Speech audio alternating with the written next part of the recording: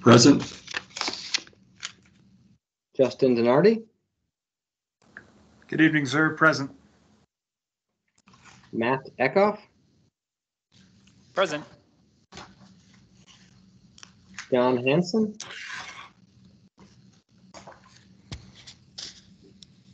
Bob Kuhn, Present. and Josh Stone. Present. Excellent. And what about the Lieutenant Ryan Turley? Present. And Jeff, it sounded like you were present as well. I am here. Great. With that, we'll move on to item 1, which is public comment. So at this time, any member of the public may address the commission on any subject within the commission's jurisdiction that is not on this meeting's agenda. I just want Any to say, public comment? I just want to say, present, Jim McCarthy. Thanks, Jim. Sorry to miss you. I don't see anyone in the room who is interested in public participation at this time. Okay. So with that, we'll move on to item 2, new business. And the first thing up is the streetlight removal request.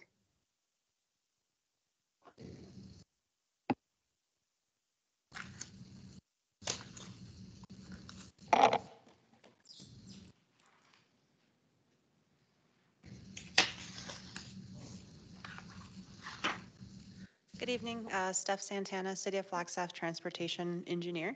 I will be presenting today on a request to remove a streetlight on Katchina Drive. So we've not received many of these requests in the past, but we've got this covered in the engineering standards. This year, we've actually received 2 requests already. So what I'm going to do is just go over the six steps that are laid out in the engineering standards to remove a streetlight. So step 1 states an individual may request removal or addition to the existing system through a written request to the city traffic engineer. This request was received by Marilee on July 13th, 2023. The location of the streetlight is up on Hospital Hill, located right here in the red star. Steps 2 reads, the city traffic engineer will review the request to determine if it is acceptable based on a review of current engineering standard requirements and actual crash history. So the request has been deemed acceptable based on a review of the current engineering standards. The engineering standard states streetlights are not required at intersections involving only local streets. This streetlight is located along a local street and a alleyway. So 2 local streets hitting together, and our engineering standards today do not state that one needs to be placed there. Our old engineering standards probably did require a location like this, but it has since changed. Crash history has been reviewed, and there are no documented crashes along Katchina Drive between Philomena and Silver Spruce for the past 10 years. Step 3 states that an impacted property owner's list will be developed by the city. It shall be the requesting party's responsibility to gain written approval from each impacted property owner. So a packet was created by staff and sent to the requester, including a letter summarizing the process, a signature location for all affected property owners to sign, a copy of the engineering standards, and this map showing the affected owners and the streetlight location.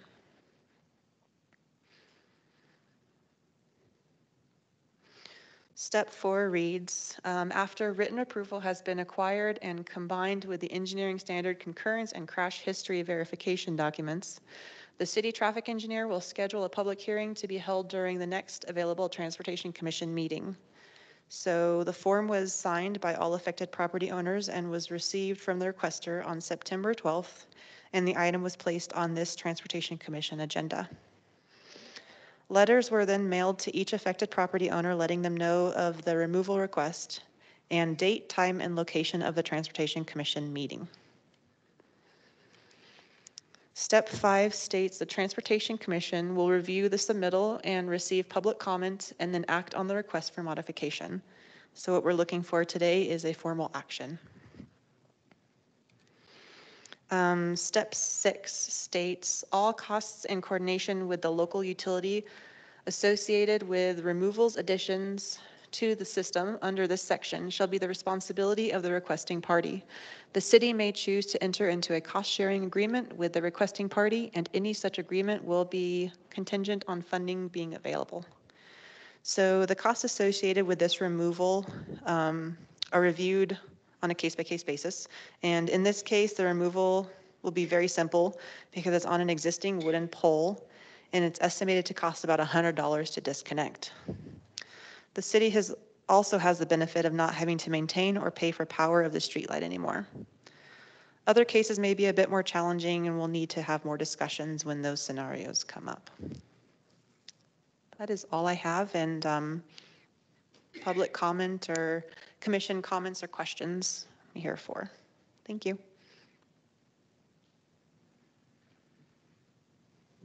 Thanks, Stephanie. Are there any questions from the commission?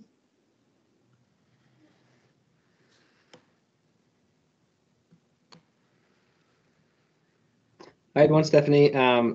You said it would cost $100 to disconnect it. Is the plan to remove the street light or just to unplug it and leave the light on the pole? Yeah, so I'll pull up the picture. I believe it would just be literally removing the I'm going to use the wrong terms and Jeff's going to laugh at me, but the little pole that's coming off of the wooden pole shown on this picture and the street light head, and leaving the pole because there's electrical connected to it. Jeff is laughing at me. Great. Thanks for that commentary. As someone who's not in the chambers, I appreciate the extra description.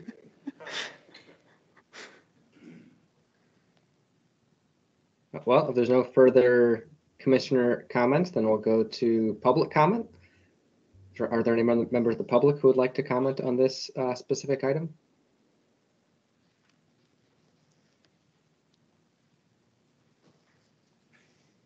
Seeing none in here. Excellent. Is there any, so now it's time for commissioner discussion. Is there any discussion among the commissioners, or is anybody interested in proposing an action?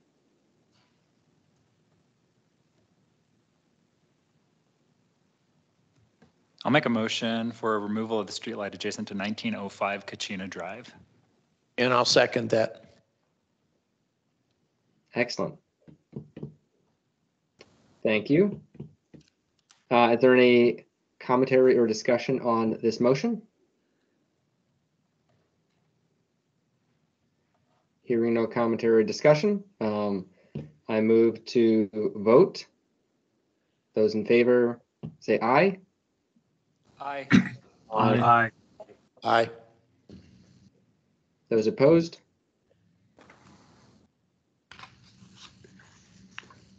All in favor, none opposed. Excellent. I like it when our commission is able to actually do something in partnership with the city staff. So thank you, city staff, for all the work you did behind that. Thank you. Next up, item 2 of section 2, the City of Flagstaff annual crash report.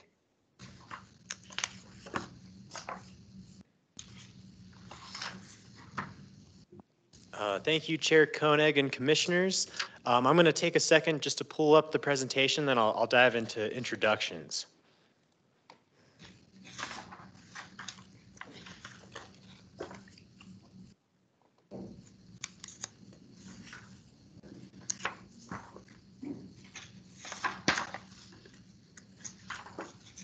All right, so again, thank you so much. My name is David Lemke. I'm a Transportation Engineer Associate here at the city. And I'm Chris Fair. I'm a transportation planner with the city. And today we're going to take you through the annual crash report. The actual report, I believe, was emailed to all commissioners, and it is lengthy and covers a lot of material. So today we're just going to do a high-level overview of some of the more important statistics we got from the crash report. And we do encourage you to look through the actual document and come back with any questions or suggestions that you may have. But let's go ahead and jump into it. So for a little background, this is the second crash report that we have created here at the city with a focus on crashes within city limits. It has a study period from 2016 to 2022, and all of our information was gathered from the Arizona Crash Information System, which has police records for all crashes within the state of Arizona. And this report will be used to identify crash patterns and locations, assess past mitigation efforts, and recommend crash mitigation strategies. So at a glance, statistics, this is just the total crashes within the city in our study period. And we have a little less than 2,000 each year, and we're actually seeing a little bit of a downward trend. We've had the least amount of crashes in 2022 compared to the last 6 years. And if we move forward, this is just that same data, but on a larger scale from 2012. And you can see that in 2020, there was a significant reduction in crashes due to COVID-19 travel restrictions. And this brings us to city versus ADOT crashes. As you may know, there are several major routes within the city that are owned and operated by ADOT. These include Milton, Route 66, Highway 180, and sections of Highway 89 or Route 66. I think we operate a lot of 89. But anyways, when we looked at those crashes on those routes versus city streets, we found it was about a 65-35 split. And that brings us to fatal crashes. Within city limits, we usually have anywhere from 4 to 10 fatal crashes. And we are on the higher end in the last 2 years. And if we compare those, split them between city and ADOT routes, it's a little mixed. Some years there's more on city streets, some years there's more on ADOT routes. And this brings us to the high injury network. All right. So as a part of the updated crash report for this year, there were 2 new analyses added. The first of which is a high injury network, which is useful for determining which corridors within the city pose the most risk to roadway users. So for the high injury network, there's 2 main components. The first is a major streets network, which was segmented based on characteristics, and each segment does not exceed a mile in length. And the second main component is a total count of victims of severe injury of severe injuries or fatalities in incidents across the network. The high injury network identifies roadway segments that are repeatedly involved in high severity crashes and should therefore receive efforts for safety mitigation. There's a few different ways that the results can be represented, so we'll go through a couple of those. So this is the first representation. It includes segments that had a total of 2 or more victims. It captures 85% of all high injury crash incidents that occurred across the network, and of 303 segments in the entire included network, 93 were showed up in this representation.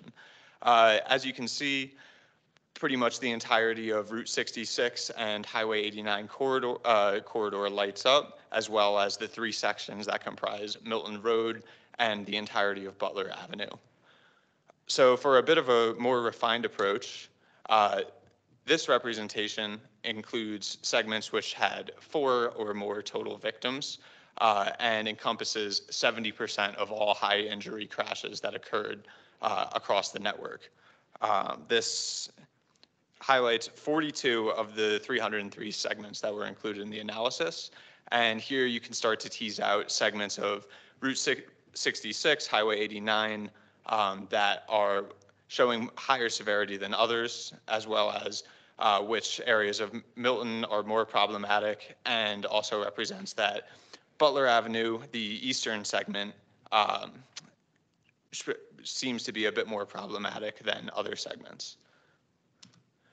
Another representation represents all of the pedestrian victims that were severely injured or killed in the 2016 to 2022 time period. From what you can see is that around campus, there seems to be a lot of conflict potentially between motor vehicles and pedestrians, and these are the areas that the most attention should most likely be paid to. And then the final representation for the high injury analysis is pertains to cyclists. This captures all cyclist victims during the time period, and some new segments come to light. You can see Fort Valley Road and Woodlands Village Boulevard, as well as West Route 66, all show up in this representation where as of being high severity, whereas in other representations they weren't quite reflected as severely. The second type of analysis that was added to the crash report for this year is based on crash rates of intersections. Essentially, this was completed by assigning 2016 to 2022 crash incidents to major intersections around the city and comparing the count of crashes with vehicle volumes. The crash rates analysis is useful for identifying which intersections in the city experience high frequencies of crash incidents relative to the volume of vehicles that pass through them. So for the results, it can be seen that the majority of high crash rate intersections are in the downtown region or adjacent to campus. Sitgreaves and Route 66 was at the top of the, well, it was reflected as the most severe crash rate across all intersections in the city. And attention should also be paid to Chambers Drive and Riordan Ranch, as well as others out on Highway 89, including its intersection with Country Club and Marketplace Drive.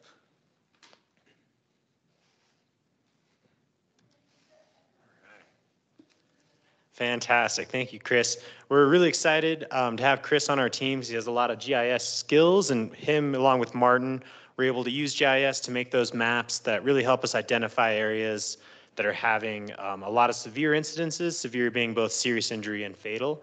And so really excited about that data to help us narrow down where we can really put our efforts in as more grant opportunities come to get money to try to make changes. And moving on, we're going to take a look at past mitigation. And again, this is just one example from the report. There's a few more listed there, but we wanted to at least touch on one. And this is an ongoing one that we looked at last year. It's Highway 89 and Marketplace Drive. We saw that there was a high number of left turn crashes at this intersection. And so in November 2019, we changed the signal phasing to protected lefts for the northbound and southbound movements. And we've seen a significant decrease in crashes, both left turn and total. The total crashes per year went from 21 to 13. And the total left turn crashes per year went from 7 to 2 with the phasing. And the left turn serious injury crashes per year went from 1 to 0. So we felt this was very encouraging and like a good example of how making changes in the field, sometimes just as simple as signal phasing, can have a big impact on how crashes are reported over time. And that brings us to recommendations. Again, just a high-level overview. One of the current ones is signal review, optimizing Highway 89 between Fanning and Smoke Rise. We were able to work with MetroPlan to get current counts for all those intersections. So we're using those to try to update the signal timing plan to reduce the number of stops and to make sure all of our yellow times are appropriate based on the speeds and the volumes. Another recommendation is on Highway 89 Smoke Rise Drive signal rebuild. We've had multiple citizens reach out about that intersection with sightline issues and just general concerns with how it's operating, and 13 crashes are reported in 2022 alone. So we're hoping to adjust the medians there because they're a little wide right now, so when you're making a left turn, it's hard to see past the car in front of you, and potentially maybe add protected permitted phasing. It's still kind of in the works what we're going to do there. And then the third is one of our systemic changes that we hope to install, which is retroreflective signal backplates, where it's been found if you put a 3-inch retroreflective tape on signal backplates, it has a 15% reduction in crashes across all types and all severities. It helps make the signal more conspicuous so that people see it and react to it. And so that's one of our systemic changes. And I believe that brings us to the end of our presentation. I hope you learned something from it and hope maybe have some questions. And if you do, we're very happy to answer them. And yeah, we'll turn the floor over. Thank you.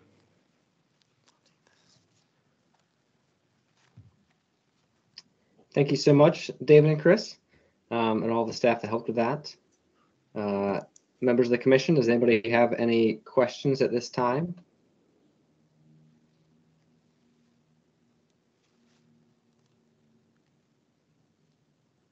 Go ahead, Brandon.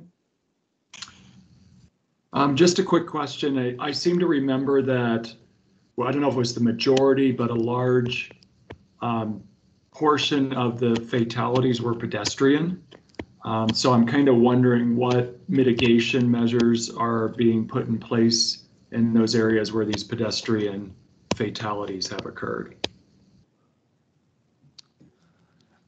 Thank you very much for that comment and question. And yeah, that's definitely something that, looking at the pedestrian representation of the high injury network, we can direct, our efforts and attention to areas where where pedestrians are having these conflicts and are being severely injured or killed. I think that based on this first step through the high injury network, we can explore patterns of crashes that are occurring that pedestrians are involved in, and then look in those areas and see if it's an infrastructure issue or if it's something else that we can tease out from the crash data itself. And I might tack on to that like Chris said, I think we have a better idea of where the locations are, especially from the pedestrian high injury network map. As of right now, we might not have specific recommendations except to look in those areas and have a better idea of what's actually happening on the specific crash types. What we found is with this initial crash report, it's so large or encompasses such a large area of the city. The next step is try to use it to narrow down, okay, let's look at this location, specifically for pedestrians, like Chris mentioned, around campus, there are several areas that have issues, and see if we can't find a solution. The other part of it is that Highway Safety Improvement Program funding is coming up next year in January, so we're gonna use this information to try to apply for different sorts of grants or money through the HSIP program to make changes. Okay, thank you.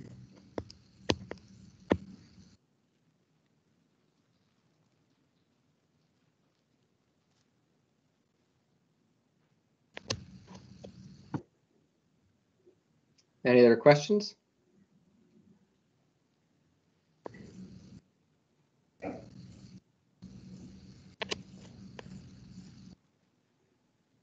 Hey, David, I have a whole list of questions here.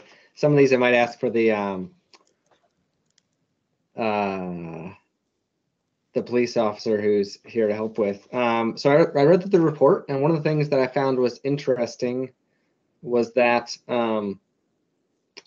speeding too fast for conditions was 30% of total crashes, but exceeding the lawful speed was only 1% of total crashes. And I was hoping somebody could explain to me the difference between those designations. Thank you, Chair Koenig. I am also curious on that because I saw that when I was going through the report, and I have been wanting to ask someone from the police department kind of their side of it, because at least on our side, like when it's coded, we see it as being too fast for conditions, and for whatever reason, exceeding lawful speed limit has been underreported, or it's usually not one of the ones that rises to the top. So I might rely or look to Officer or Lieutenant Turley to see what his take is on it. Sure. Can you guys hear me okay? Yep. Oh yes, loud and clear. All right, thank you. So the exceeding lawful speed limit, so that's just what the road is marked at. So it's 35 miles an hour. For our purposes, like if someone is speeding and we write them a citation, the Arizona law, it's 28-701. It doesn't say if you're going, it doesn't say that you're speeding, that you're going over the speed limit. It's just called not reasonable and prudent for the position or for the conditions of the road. So when in essence we say someone's getting a speeding ticket, it's not defined if you're going 1 mile an hour or 10 miles an hour. It's just what we what we think is not reasonable and prudent for the conditions. And I'm sorry, what is the other one saying? I can't remember off the top of my head. So the one was speeding too fast for conditions, and the other one was exceeding lawful speed. So yeah, the lawful speed, almost everyone can have that little check mark on our accident diagram forms or crash reports. I think it's too fast for conditions. It's depending on the weather, the time of day, how much traffic's on the road. There's just a lot of factors that go into that specific, if we're checking that box on the crash report. Did I confuse you all, or did I answer the question? Thanks, Lieutenant Turley. I think that's helpful. So I want to ask a clarifying question. So it would be relatively safe to assume that the speeding too fast for conditions, that these cars were most likely exceeding the speed limit posted on the road as well then? Not necessarily. It could have been there's snow on the road or ice on the road, rain on there, weather conditions can affect it. It could have been how much traffic is on the road. It's just hard to say without looking at the specific accident itself, if that makes sense. Sure. There could have been hazardous material on the road, like gravel on the road or cinders on the road. It's one of the many boxes we can click on of how, when we investigate the accident, what we believed happened. Okay, thank you.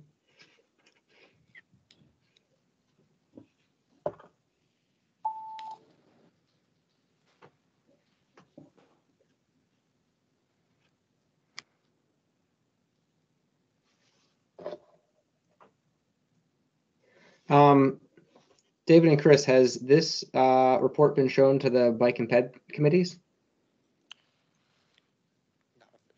Not officially. I don't think so. Not yet. Okay, I was just looking to see if there's any feedback from them based on what they had seen. Copy that. Yeah, I think we will bring it to them soon, but at this point, I don't think it's gone to them yet. Okay. Any other commissioner questions? Yeah, David, can you break down for me? So you mentioned how you're using this data to collaborate with MetroPlan on some of these areas where the city doesn't necessarily control a road. Mm-hmm. Can you tell me more about how potential interventions or mitigation work can be done in some of those hot areas that the city doesn't necessarily have control or the funds over that ADOT may? Can you run me through that? Yes, Commissioner Eckhoff. Yes, I can. So in those areas that aren't like outright owned by the city, like Milton Road, sections of Route 66, or I think actually all of Route 66, they usually are independently doing their own studies for safety concerns and are usually kind of tracking these things anyways and going forward with trying to address them. But what we're hoping to do is to collaborate with them and show them like, hey, here is what we have in our data, like what do you have on your side, and kind of like what are you doing to try to make changes. And it's interesting because they actually do that for us. Like they'll come and say, like, hey, we're doing a road safety audit, or we're looking at crashes in the city, and these ones come up on our list. Like, can you tell us what you're doing for them? So there is some collaboration between us and ADOT in that respect. But I think for the most part, it's done pretty independently. I might ask Jeff for a little help on that one. Sure, I'll jump in. Yeah, so this is we did it last year, almost like a draft report. It was a final report, but we didn't have, it was kind of a summary of crashes last year. This year we've added a high injury network and a couple other things. What we've been envisioning is to take this to what you're describing and include the police department, because we have Lieutenant Turley here, but we actually don't do a ton of coordination on crashes with them. So that our idea is to kind of keep growing this program over the years. So yeah, better ADOT, we do coordinate with ADOT, but better formal ADOT coordination is our vision. Also police department coordination. It may also be, typically DPS doesn't do anything within city limits, but we often do talk to them as well when we do these road safety audits on Milton Road. David attended an ADOT, so like you said, they go the other way. ADOT invited us to a road safety assessment on Milton Road looking at pedestrian crashes last year. So they do a good job, but they have a much more mature program than us. Not their faces, but in general, the program. I appreciate that. Well, so we're getting there. We're slowly building. So these are great suggestions and questions, and we know it's out there, but it's not something necessarily we're doing at this point. All right, well, I appreciate that, and I certainly understand, the opportunity to mature with this, this Yeah. sort of, dive into the data that exists. So thank you guys so much for doing that. And I, as a commissioner, and I don't know if other commissioners and Chair Koenig, if you would agree, I would love to dive deeper into that as, the next commission meetings go on to see how we could be supportive as a commission to these other bodies, whether it's ADOT or DPS or these other reports to, support the work that you all are doing and to advocate, on behalf of these roads that don't necessarily fall under the umbrella or the purview of the city, but certainly affect us as citizens. Didn't the last time, it's been a number of years, we looked at this, and then we actually broke down some of the major area intersections and looked the next time at some of the areas that had the major crashes? Because before on 4th Street and a couple of those areas, I remember you guys taking that in length and just where certain intersections had. Yeah, we've done that. The report last year, I think, had kind of a study of flashing yellow arrows, which was a change that we had made, and we were seeing some positive results, and then we don't need to keep tracking this. David mentioned the Marketplace in 89 intersection phasing changes, so we're tracking that one. We looked at Schweitzer and Turquoise because the roundabout was a federal safety dollars to put that roundabout in. Almost no crashes there in the past 5 years. Usually you'd see some PDOs, and they'll talk about that, property damage only, with the next presentation, but we're not even seeing those there, which is fantastic, and definitely no fatal or serious injury crashes at that intersection. So yeah, we track a few, and that's been the idea is we got this report. It's kind of high level, as they mentioned. They're going to dive in a little bit more, and that's not necessarily part of the report, but those kind of guide some of their work over the next couple months, and they'll start coming up with some ideas, and then we'll track those things after we make the changes. So yeah, pretty fun, and we see positive results. So the more we can do, the better. The trend line is pretty cool that we're seeing that improvement. I don't know that it's things we're doing, but the community's growing. So generally, as a crash count, you generally would see it grow with your population. So it's really positive to see that go down over the last 8 years, 7 years. So yeah, if you're interested in this, we could probably do a mid-year, like 6 months from now, just give you an update on what we've been working on. If this is interesting to you, we've been just doing once a year, but we could do it roughly twice a year. Maybe. Yeah, okay. That'd be great from my perspective. Absolutely. Okay. Thank you. Seeing some head nods on the TV. Good. Yeah, this is interesting stuff. Thanks. Martin, do you have a comment? Yes, thank you, Mr. Chair. I think it's worth mentioning, kind of in a regional context, that Metro Plan is working on its own safety action plan and actually has Safe Streets for All grant funding to do a more in-depth version of a Safe Streets plan, I think, which is going to be coming up this fall. So they cover a much bigger area, so they have a little bit less ability to get into some of the details that we can get into. But they do help kind of bridge the connection between the city and ADOT and NAU and other regional entities that manage roadways.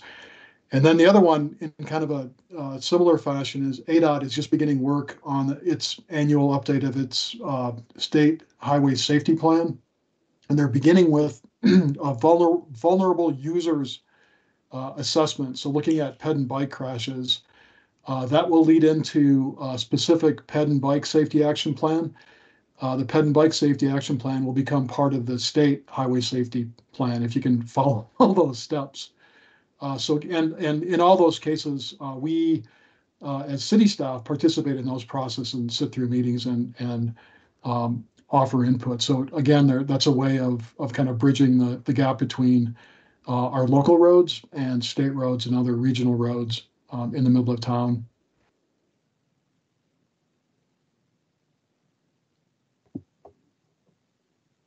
Excellent. I'm glad to hear that. Any other questions from the commission before we go to public comment? And then we'll have a final comment after that. So All right, is there any public comment on this agenda item?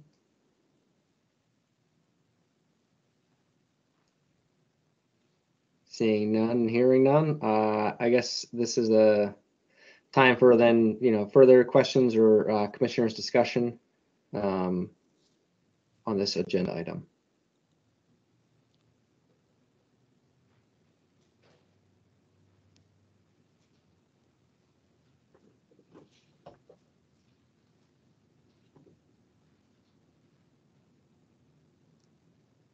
Well, I want to say thank you to Matt for that comment. Yeah, and to echo that, this is a ton of information, and I think you say what I heard you saying, Jeff, was that this is the initial report, and then you continue to refine ideas of what you're going to execute on. And so I think it'd be great to hear updates as you figure out what those are and as you go to execute on them to report back to us with.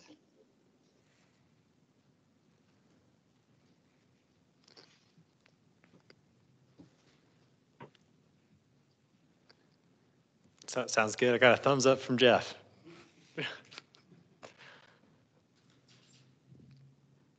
Excellent.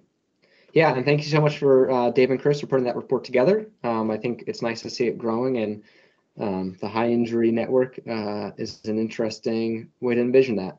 One of my comments, looking at the heat map, it also makes it pretty clear how many of these are happening how many of the accidents are happening at intersections.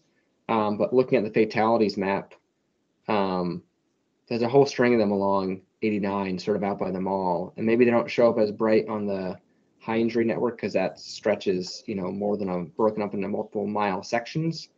But it'd be great to figure out why those are happening and try and put something into place to understand and improve, whether it's better crossing or what that might be out there. Yes, I agree.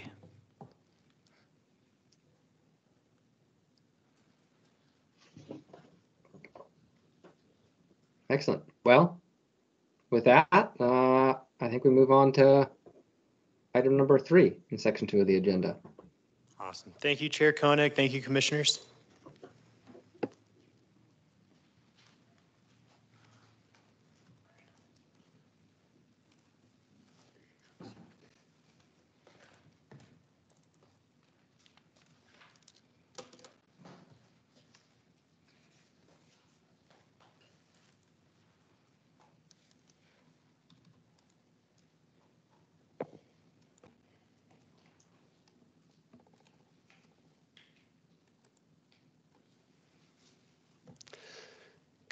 Excuse me. Good afternoon, Chair, Commissioners. My name is Jeremy DeGator. I'm a project manager in the capital improvement section here at the City of Flagstaff.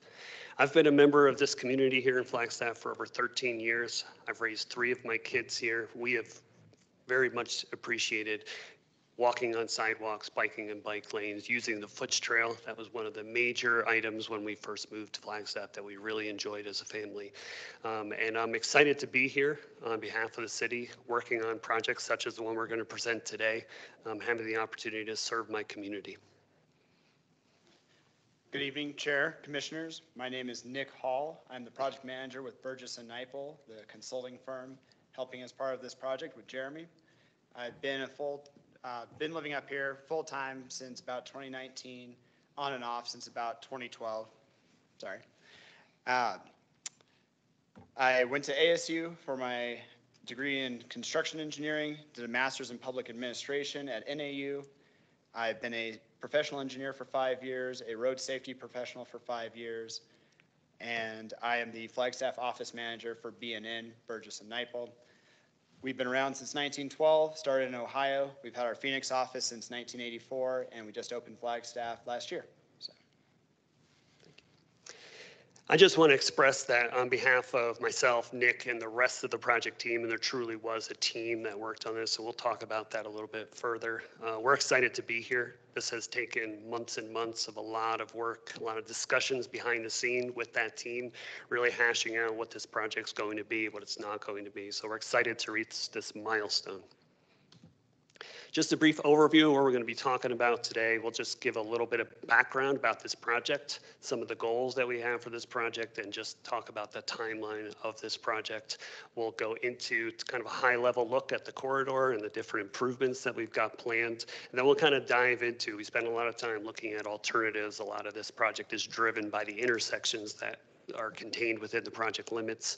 And we'll kind of walk through the exercise that we went through as a group, and we'll present ultimately the selection process that we went through and present our staff preferred alternative. And then we'll talk about some next steps. And we will at the end have an opportunity for each commissioner to rank the alternatives to provide feedback on the alternatives we present tonight. Quick overview of the project limits. This is largely located on Butler Avenue and 4th Street. Starting over in the area of Little America, this extends to the east over tying in at the Sinawa Heights subdivision. On 4th Street, we tie in somewhere south of Sparrow Avenue, continue down through the Butler Avenue intersection and tie into the development that's currently underway there at Canyon del Rio, just south of Butler. Project background. At its heart, this project serves to widen the existing 2-lane section along Butler and 4th Street to a full, complete street section that includes 4 lanes, 2 lanes in each direction, and a median. This project was originally 2 separate projects. It was the Butler Avenue widening project, and it was the Butler 4th Street intersection improvements projects. They were combined into one project. The project is funded by Propositions 403 and 419, which are more commonly known by the old transportation tax and the new transportation tax. The original transportation tax was approved back in 2000. The new transportation tax was re-upped back in 2020 and went into, or back in 2018 and went into effect in 2020. And then we also have a substantial portion of developer contributions. So as you're probably aware, along this stretch of Butler Avenue, there's been a lot of development activity over the last several years. And in lieu of the developers going out there and constructing new edge improvements, driveways, sidewalks, and such that would be removed and replaced as part of this project, they contribute money to the city, and we build those final improvements in their ultimate location. We're not going to spend a lot of time on some of the aspects of the project, but I did want to briefly touch base on the Butler Avenue and Harold Ranch Road roundabout. This intersection will be realigned, so Harold Ranch Road will be straightened out and will come in more in line with the eastern property line of Black Bart's, if you're familiar with the RV location. And it will be a roundabout. And this is driven largely by we will be installing the median that I mentioned earlier, and this will essentially control or limit access, specifically for left turns. The primary example being the Little America truck stop. Trucks that currently exit being able to make a left turn will no longer be able to perform that movement. They'll be required to make a right turn, proceed down to the roundabout at Harold Ranch, make a U-turn operation to return back to the interstate. As I mentioned, we spent a lot of time with the project team. This project team included a wide spread of engineers. We had capital improvements, we had our transportation staff, we had multimodal staff, we had streets, sustainability, water services, parks and rec. We also included our private stakeholders and our other public stakeholders such as ADOT. We had Mountain Line, also coordinated with some of the private landholders, specifically on the western end of the project that had been previously developed, such as Little America, the mobile gas station, and Black Bart's. We are currently in this scoping outreach phase, so we have done a lot of this preliminary work, and I do want to stress that what you're going to see here tonight is all preliminary. So you're going to see a lot of lines on paper and conceptual level designs, but they're just that. They're only preliminary. None of this stuff is set in stone. So they're really just to convey like general lane configurations, number of lanes, and the general layout that one would expect. We have already gone to a number of commissions. We went to the Bicycle Advisory and Pedestrian Advisory Committee. We've been to the Commission on Inclusion and Adaptive Living. And last week we were with Sustainability. We're here tonight and we will be holding a public meeting at the Aquaplex on October 18th, 5:30 to 7, and we'll have more information about this at the end. So we invite everyone to be there to engage with the project, that opportunity. And then we will ultimately be going to City Council in early November. We talked a little bit about all of the development that's already happened on this corridor. The green areas are areas that have already developed over the past decades. The areas in yellow are planned. The areas in pink salmon, I guess the primary one being the Canyon del Rio, which is located on that southwest corner of Butler and 4th. These are significant and they really drive the growth that we expect to see throughout this corridor, both now and into the future. This is also where the future JWP alignment would tie in there at Butler and 4th coming in for the south. Although at this point, that's somewhere in the 7 to 10 year range before that likely connects. I just want to use this opportunity to kind of put like Canyon del Rio in perspective. It's relatively large on here, but it's a significant development. So it's about roughly 1,500 housing units between single family homes, apartments, townhomes. And to put that in perspective, this is roughly equal to another country club or 2 Cheshire Linwoods. And then there's a retail component. And this is roughly equal to the Fry Shopping Center, like 3 times that Fry Shopping Center is roughly what's contained within that Canyon del Rio. And this is, as you've been out there, this is under construction. This will be coming online within the next 3 to 5 years. Project goals. So at the very beginning, we held our project charter, which was really like setting the foundation of what this project is going to hold as its foundation. And it really boiled down to improving facilities for all modes and users of the corridor. And that served as the basis for the conversations, the decisions, and so on that we had. Much of this is grounded in a number of plans. So under consideration, we have the regional plan, which dictates some level of roadway capacity in line with approved development and adjacent zoning.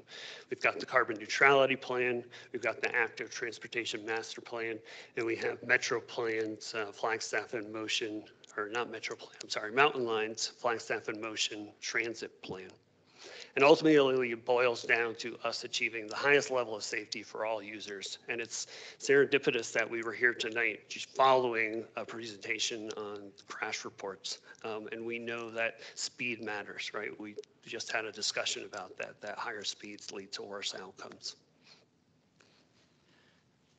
So talking a little bit more on the safety of the project and the Vision Zero alignment, that achieving this goal that has been well stated, that safety is paramount for this project as well as any project within the city.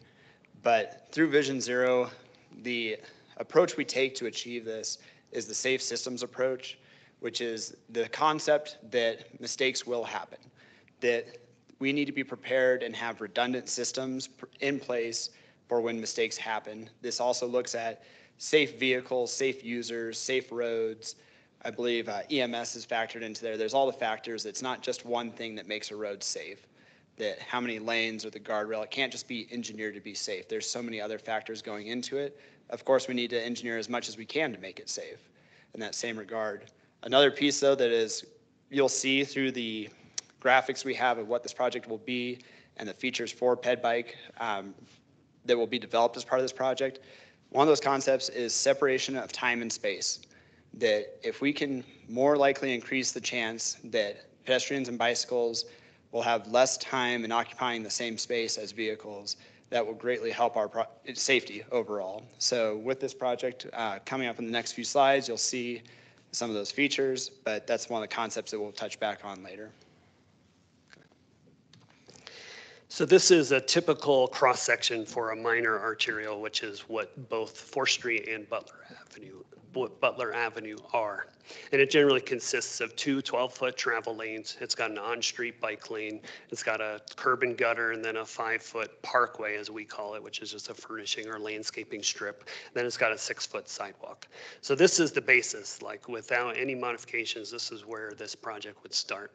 However, very early on, we made the decision as a project team, and based on the direction that we have heard over the ensuing years about where we're headed as a community, to revisit this overall cross-section, because we know that these things matter. And so I'll just quickly walk through what we're seeing here. The travel lanes, there's still 2 travel lanes in each direction, but they're now 11 feet wide. So we've removed a foot from each travel lane. We have the center median as before. We also, now there's no on-street bike lane. It has actually been physically relocated vertically and horizontally. So we still have our curb and gutter and that 5-foot furnishing parkway strip. And then we have directional bike lanes and sidewalks on either side. So a 5-foot bike lane and a 6-foot sidewalk on either side of the street. This physically separates those users from vehicle traffic, supports all of the different comfort levels of those users, and provides different opportunities. We react differently when there's a curb directly adjacent to us. So like a bike lane that's unoccupied is open space and makes that feel a little bit more open. By removing that bike lane, we constrict that cross section a little bit. We have median landscaping. We have landscaping in that parkway strip. All of these serve to reduce speeds along the corridor. We also, as a project team, made the decision to actually reduce design speeds for this corridor from what they would historically be. As we mentioned, the big change as it relates to this project is that the bicycle and pedestrian treatments and this off-street bike lane and sidewalk. So this will be, we haven't decided on final striping or so on, but this will be a directional bike lane. So it'll be one direction on each side, but it will be essentially a very nice separated facility on each side of the street that supports, like I mentioned, all of those users, from someone that is not willing to accept any stress to someone that is highly confident. So it will serve all of those users. We will talk a little bit more about this when we get to the intersections, but there are any of our crossings at our intersections will have protected intersection, and this generally refers to some of the geometry and the green paint that you've probably seen around town. Those are some of the hallmarks of protected intersection crossings. We talked a little bit about this before, right? We talked about Vision Zero. The only level of acceptable depths is 0. Like, that's the only acceptable outcome for this. And we know that that is largely driven by speeds. And what we're seeing here, the speeds that you're showing, those aren't speed limits. Those are speeds that the vehicle is traveling when a pedestrian is involved. And we see a dramatic difference between 20 miles an hour, where we have a very high survivability rate, versus 40 miles an hour, and where that survivability rate drops drastically.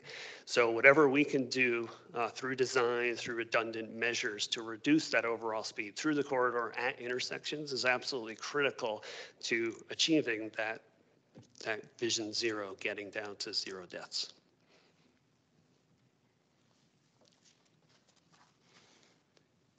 All right, so to start talking on some of the features throughout the corridor, this is looking at the west end of the project, approximately between the Little America site and the overnight truck parking. On the north side of this graphic on the right, we're looking at putting a mid-block crossing in at this location. There's a paired bus stop there already. The truck drivers that use both facilities on the north and south side do cross quite often here as well. With the raised median being put in this section, it does offer the opportunity to have the Z crossing and the area of refuge between crossing directions, which also helps. This crossing, as well as other ones that we'll show, they'll be pointed out exactly which ones have it, but we'll include the RFB setup that we see across town, having those rapid flashing beacons for these crossings in both directions. And it will include accessible push buttons and signals that all of the features that come into this, and I'll try and name the ones that come to mind, but there's so many to it, that the push button itself will have the flashing light. It will have the locator tone. it will have actually a tactile arrow where you can actually feel the arrow that is indicating which way to cross. There's all these features built in for all users to be able to use these crossings.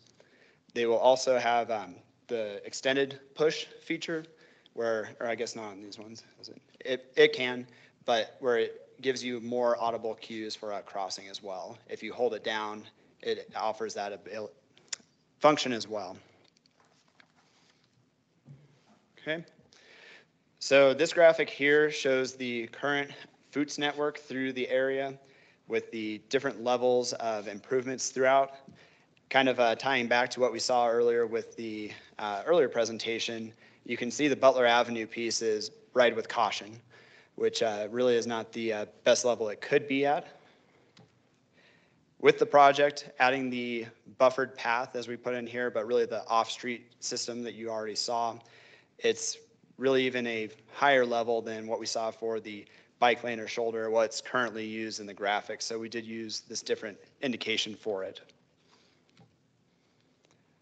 Looking at the pedestrian and transit treatments throughout the corridor, on the left-hand side, you'll see the paired bus stop that we already had that zoom in of at Peak Point that's halfway roughly between Little America and 4th Street. There'll be a new paired bus stop eventually. At 4th Street and Butler, there will be a total of 4 stops, a paired stop on the west side, and then north and southbound stops as well. We will be incorporating these into the project, and Mountain Line is planning them for future use.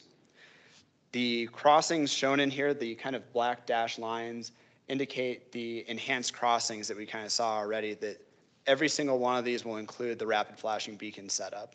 So all 4 crossings at the Herald Ranch roundabout, all 4 crossings at the Butler 4th intersection, whichever it turns out to be, and then the paired transit stops as well. So we're now going to take a closer look. We're going to zoom in and take a look at that Butler 4th intersection. And this is where, as a project team, we spent a fair amount of time discussing what this project was going to be. Again, at this point, before we kind of dive into that, Nick's going to talk through some of that process, but we committed at a very early time to whatever intersection we build, whether it be signalized or whether it's a roundabout, we're committed to that gold standard. And I think Nick just spoke to a lot of those treatments with the rapid flashing beacons. All crossings will be signalized, having these accessible features and so on to make sure that we are serving all of the users of this corridor, regardless of their ability.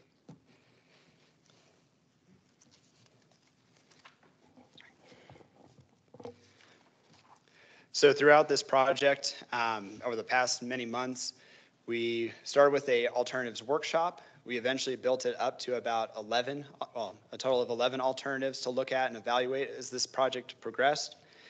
Through a screening meeting, we took that down to 3 candidate alternatives. And for those 3, we had a multidisciplinary review of, I can't remember the exact number, but 50 to 70 different pieces of criteria to evaluate these and the different needs and which ones are they meeting and how much that you'll see coming up. But from those 3 alternatives, we as a team selected a preferred alternative that we will also present to you all. The next 2 slides will show 2 of the alternatives that did not make it down to the 3 level and did not make it to preferred, but we still want to present to you all today, and I'll tell you why. So the first one is the 5x5 signalized intersection. The nomenclature we'll be using through these next few slides. For the signalized intersection, it indicates roughly how many lanes wide on the cross section. So kind of that east-west and north-south, it's 5 lanes wide approximately through this intersection. The benefits of this one was it was the smallest footprint of the intersections that we looked at. Because it's the smallest, we have reduced pedestrian and bicycle crossing lengths. And across all of these alternatives, you'll see protected intersection features, whether it's signalized or roundabout, and we'll discuss those in detail. The drawbacks was the queuing lengths and the significant delays and not meeting the city standards for delay. The next was a 2x2 roundabout. The roundabout nomenclature is a little bit different. In this regard, we're talking about how many circulating lanes there are. So you can see that there's 2 circulating across the entire roundabout, We see a lot of 2x1s, 1x1, but in this case, it's 2 all the way around. Benefits, reduced pedestrian crossing lengths. Again, that each crossing would be approximately 2 lanes, total of 4 to get across the entire side. And then reduced likelihood of high severity crashes. For the roundabouts, through geometry, we are able to force speeds down to about 15, 20 miles per hour on entrance and exit really of the roundabout at the intersection. We can use geometry, curb, all of that to reduce those speeds. So what happens with roundabouts and driver behavior is we do see an uptick in property damage crashes that, again, just side swipes, maybe driver infamiliarity, but we significantly reduce fatalities and severe or high severity crashes. Drawbacks to this intersection was increased low severity crashes, as we said, and again, significant delays, and this also did not meet level of service standards. All right, this takes us into our 3 candidate alternatives to present to you all. The first was a 7x7 intersection, so approximately 7 lanes wide on each leg. There's dual lefts, we have the designated right turn lanes, but it does have the protected intersection features that we'll have a zoom in a minute. Alternative B is a 6x6 intersection. Again, roughly 6 lanes in each direction. You will see some buffer space for the southbound and westbound movements due to opposing single versus dual lefts that the through lanes matching up. We had that area in the middle to kind of match up, unfortunately. So here's a zoom in of the protected intersection features that I'd like to touch on.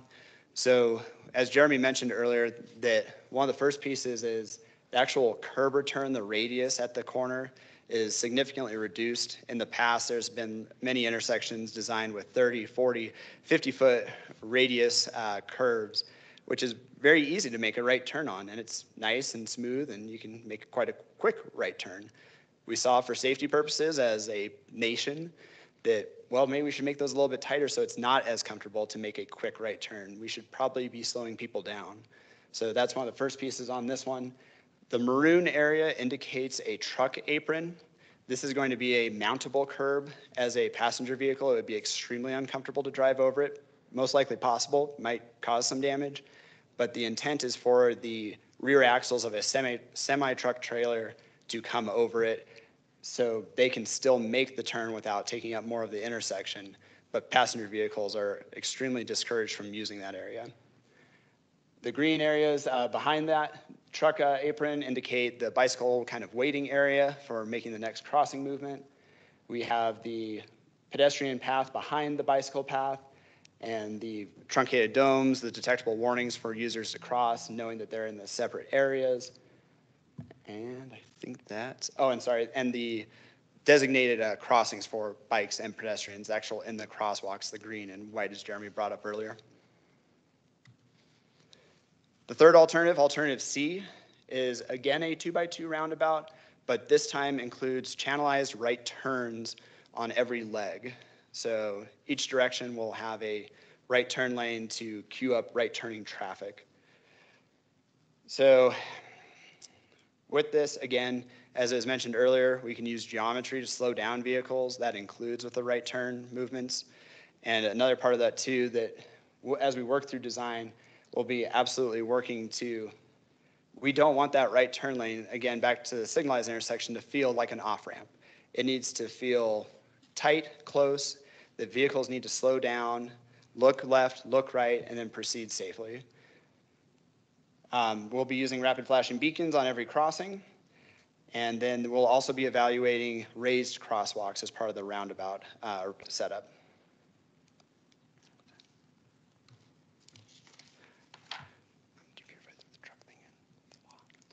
I would like to take this opportunity that we've been using through our various commission and public meetings that there is a new state law that I'm not sure if it's fully taken effect yet. Governor has signed it, it should be soon. But semi-trucks in Arizona are now permitted to take both lanes in the roundabout, and all other users must yield. So that's something that I care a lot about safety and I like informing people about it. We're trying to do that. But in the case of this project, it does help reduce the overall size of the roundabout, that we can assume the semi-truck does not need to be able to make that turning movement in both lanes, staying within their lanes. But just as public information, trying to let the public know, semi-trucks can take the full roundabout as they circulate through, and all other vehicles must yield. And I think that's just important to consider, because while that, I think certainly changes maybe how we think about how a truck would utilize a roundabout, and making that roundabout smaller offers a lot of advantages for reducing speeds and so on. It's also just bringing reality in line with law. So if you've been in a larger roundabout with a truck, they generally do take more than one lane. And so this just allows us to plan for that, be able to keep that roundabout small, and just put law more in line with reality. And again, zooming into the crossing section of the for the pedestrians and bikes at the roundabout. Again, this is our preliminary design, but this is a concept of what it will look like. The benefit from the roundabout versus the other two intersections is, while there's still an overall crossing distance that we'll touch on later, the maximum individual crossings is only 2 lanes with the roundabout. So that does help. And before we move on, crossing at a roundabout as a pedestrian or a bicyclist is inherently different than in a signalized intersection. At a signalized intersection, you push the button, you get a protected walk phase. At a roundabout, it is more of an active process where all users have to be more active, engaged before you would make a crossing. And while that is a change, right? And I think we've heard stuff about comfort and so on. So it may not be as comfortable. It is a more active process. However, that engagement has very strong safety outcomes. Combined with the lower speeds and so on that we see at roundabouts, pedestrian crossing at roundabouts are very safe, bicyclists and so on. So again, it's inherently a different experience, but it is very much a safe experience. As mentioned earlier, from the 3 alternatives, we really dove into a multidisciplinary review to determine the preferred alternative. We ultimately came up with 7 group or categories of evaluation. Each one of these featured many subcategories to them as well. We'll be highlighting a few of them in detail, but we will be touching on at least each one of them in summary. So starting with vehicular operations, we looked at level of service and delay. We looked at VMT, VHT. We looked at emissions and driver expectation. Something to note on this is you'll see the VMT, VHT is a build versus no build instead of across the different categories. Due to the modeling and using the overall regional model, it looks more at the connections between intersections than the intersections themselves. It's more of a macro model than a microscopic. So that is just a build versus no build for that evaluation material. Overall, for the vehicular operations, the roundabout scored the highest. This scoring system you'll see through here is a 1 through 5, with 5 being best and 1 being worst. All right, the next category was truck circulation. This was purely based on navigability, the ability for a truck to navigate any of the intersections and get where they need to go. But the roundabout, it will be inherently easier for trucks to make their way through the intersection. Really, with the other intersections in the current condition, it's about the same, making a left turn, heading up 4th, or coming down, coming back towards the interstate. Transit accommodation, working with Mountain Line. One of the guiding factors in this category was, we showed earlier on the west side, there's a paired bus stop. Mountain Line has to deviate throughout the day, and there's 2 routes that they leave from this intersection heading either northbound or westbound. So for that movement, they either need to hop in the first lane and continue through, or get all the way across to a left turn lane, or make that movement to go north. So with the roundabout, this did help. With the smaller intersections, it helped. It's easier to cross less lanes. But with the 7x7 intersection, they would have to get about 3-4 lanes across to make that left turn movement. So. And there is equipment available that can be used to give buses priority at signals. It's quite expensive, and we did have some in-depth conversations with Mountain Line about this. And while they're both showing scored the same between the 6x6 and the roundabout, the preferred alternative for Mountain Line, is really, at least as it relates to bus operations, is the roundabout over the signalized intersection. All right, that takes us to pedestrian and bike circulation. So there was 2 subcategories in here, and working with Martin on this very closely, all the intersections are still so large based on criteria developed that they all scored poor, unfortunately, for the proposed intersections. The existing intersections scored poor due to lack of features out there currently. It's a kind of small and interesting intersection to be at as a pedestrian or bicyclist. For the ADA, Americans with Disability Act, and just really universal design to all users, we're going to be incorporating that regardless of which intersection, that all the current standards and better will really be put out there. As Jeremy said earlier, it will be the gold standard for pedestrian and bike treatments for crossings and moving through the corridor. To note on this, you'll see that really why didn't these 3 score the same? Although they all had poor, it was felt that the smaller intersection should at least get 1 more point. There should be some difference for the 6x6 between the 7x7, so it was given a 3. All right. That takes us to predicted crash frequency. Thank you. So we looked across the, did predictive crash analysis on the 4 alternatives, well, really the 3 in the no build condition. As we mentioned earlier with the roundabout, that it really eliminates the fatal and severe crashes. There's still the higher property damage, so it's not totally perfect. We do have that trade-off, but again, with the safe systems approach, eliminating fatalities and severe crashes is the goal. It scored a 4, the other is a 3, no build being a 1. Moving on to pedestrian and bike interface. Several subcategories in this one. We looked at the maximum individual crossing length. So at any one time, what's that maximum length? What's the overall crossing length to get from basically one corner to the other? What are the crossing features? What is that, as Jeremy pointed out, the kind of scenario you face crossing? Vision 0 alignment, which has these many subcategories within it, and then an overall score. So again, through here, the alternative A and B, the crossing lengths are the same. It's again 1 movement to get across, but it's larger length. The roundabout, 30 feet is the maximum individual crossing, with 104 to get totally across the intersection. Let's see, we talked about speeds.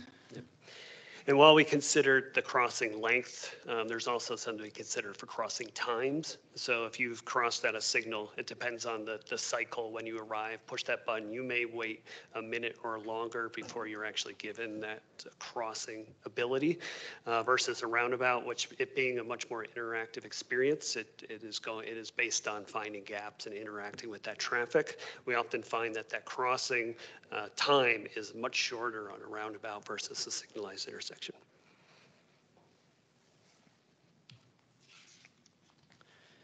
All right, so looking back at one last category. That was the cost and land impacts. And here we looked at construction costs, maintenance costs, and also right-of-way requirements. That really the 3 build alternatives were about the same. They're very close in cost between the 3 of them. The no build, of course, is nothing, so it scored the best in this category. And that takes us to our total score here, with the alternative C scoring the highest, the roundabout with 24, alternative B was second, alternative A was third, and no build being last place. And at this point, it takes us to questions and discussion. Yeah, so before we go into questions and discussion, we presented those two smaller alternatives at the very beginning when we looked at the alternatives. And we are currently working to evaluate whether or not either of those smaller alternatives are candidates for a phased approach to where we could go out there and initially build a smaller version of that intersection that could be phased and additional lanes built at a later time. But a lot of that revolves around how long that horizon year is. So like, is it 10 years away that we would need to add additional capacity or so on? So we are, as a project team, working on that exercise. We don't have any answers of what that would look like today, but by the time we get to City Council in November, we will have feedback on whether or not that is a possibility. And so with that, I think we open it up to questions and discussions. Once we've answered a bunch of questions, we will have the opportunity for the commission to score individually their rankings of the alternatives you just saw.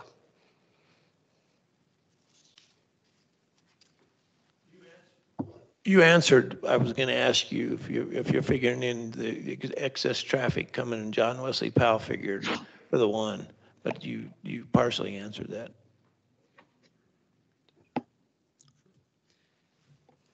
I'd like to build on that just a little bit, that we are factoring in, as the earlier slide showed with all the developments, those are all factored in. We do have John Wesley Powell in there, assuming a connection from Harold Ranch down to John Wesley Powell as well. And that's pretty much.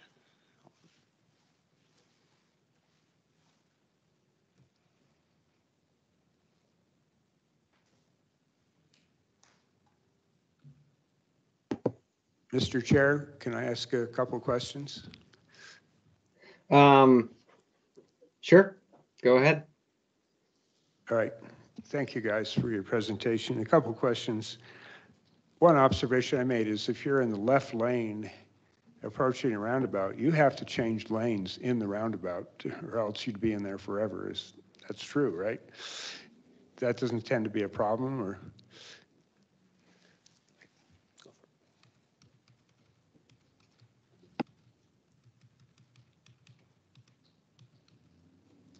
So with this roundabout configuration, you can either circulate or exit from both lanes. So there will be some driver education to that aspect, but each lane coming around the roundabout can either continue going around or leave as well. All right, so the left lane can exit, but it has to be careful so it doesn't interfere with somebody, or actually they have the right of way. As far as the pedestrian crossings, when we looked at the roundabout at the north end of 4th Street, we've put in where we couldn't at all, what I guess is called a Z crossing, so that when a pedestrian, they don't get a straight shot, they have to kind of stop in the middle and zig. And the idea there is that they don't just zoom across, especially kids. It kind of forces them to stop and look and evaluate. So is that something that's being considered for this? I think it will be something that we consider. There's not clear guidance on whether or not Z crossings are truly necessary. It makes sense for mid-block crossings because we can take advantage of the Z crossing and the effect that when you turn, you face traffic and you see oncoming traffic, largely based on the geometry of roundabouts. And where you want to place the crosswalks in relation to exiting traffic. We don't want them too far away from the roundabout because speeds will have increased as they accelerate leaving the roundabout. So it becomes kind of a balancing act of where to place that, and it oftentimes leaves you with like the opposite Z. So it still accomplishes what one of your original points, which is it's not just a straight shot. It causes you to pause, redirect, and come across, but you're not necessarily facing traffic. So even if you don't have a Z, it's probably a good idea to have a space where a pedestrian can stand there and wait for the traffic to go the other way. Correct. I assume that will be included. Yes. So geometrics are hugely important to the success of a roundabout, both for speeds and for crossings, so providing large enough median refuges in between crossings for pedestrians. So the piece that's on the screen right now, there's not counting outside of the traffic lanes, when they're crossing, there's two places they can stop. So they can make it across the traffic that's, say, going north and not worry about the traffic that's going south, and then make a separate decision on that.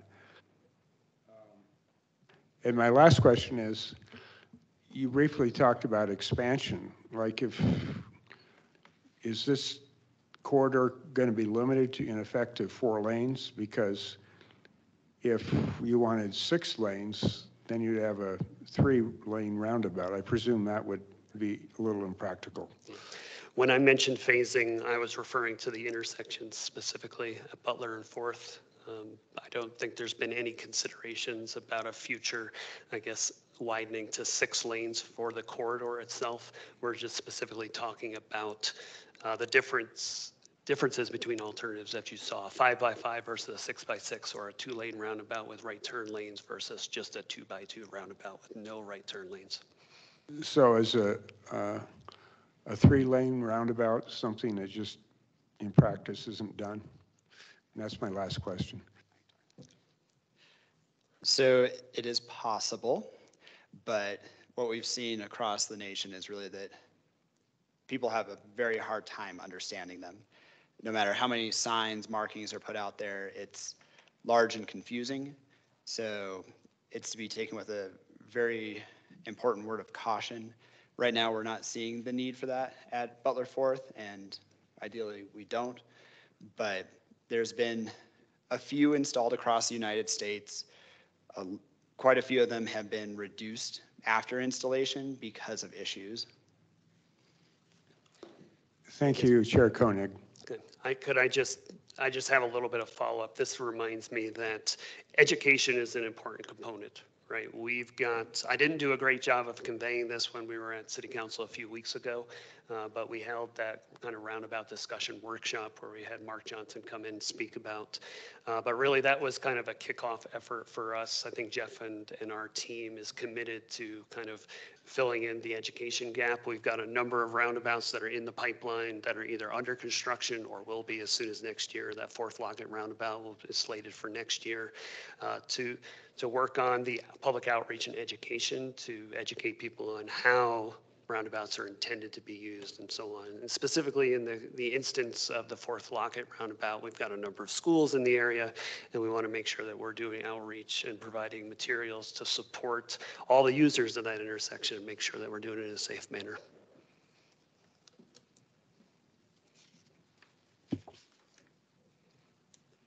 Thank you so much, Nick and Jeremy, for that presentation. This is a really exciting change. That's a big change. So, I look forward to what comes with it. One of my questions that I have is, you mentioned queuing lengths based on your modeling. So when you do one of these models, can you walk us through what data you get and how the model is run, and then what's done with that queuing length and what that means? Yes, I can talk on that a little bit. I forgot to mention earlier that I used to be the assistant county engineer for Coconino County and done quite a bit of TIA review over time. My primary background is not so much traffic, so I may lean on Jeff's help for a little bit on this piece. But we modeled the intersection using the peak hour volumes. We had lane assignments. We basically had origin destination to determine where vehicles would go through the intersection. We had total volumes to look at, and through that modeling would generate a just backing up lengths, that queuing length, how many cars would back up at the intersection, total average delay for vehicles. Kind of running out of my vocabulary on this one. Jeff, is there anything you'd like to add for kind of the basic analysis of it? Yeah, without going into the weeds too much, we relied on MetroPlan and their models, their regional models. So MetroPlan recently completed their regional transportation plan.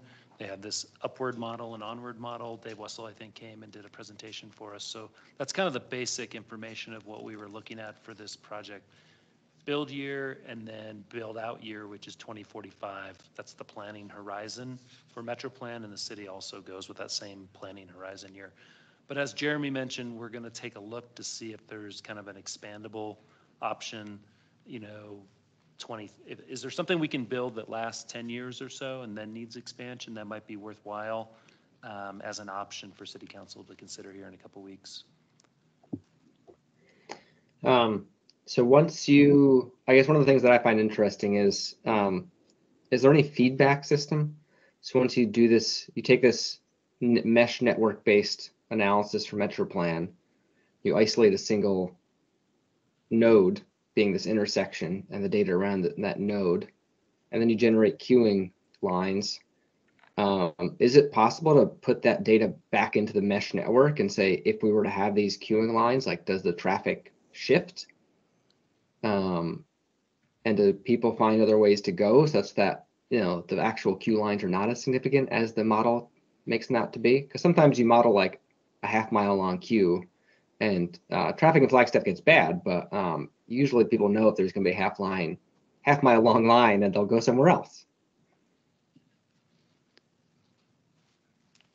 So we're kind of talking about two different models and two different things. So there's the regional model, which does this gravity-based model, does look at some of the congestion factors, but really it's called the gravity model. It's really based on time. How long does it take to get down all these different links? And then we pull those modeled volumes out, and then we put it into the actual queuing model, the intersection analysis.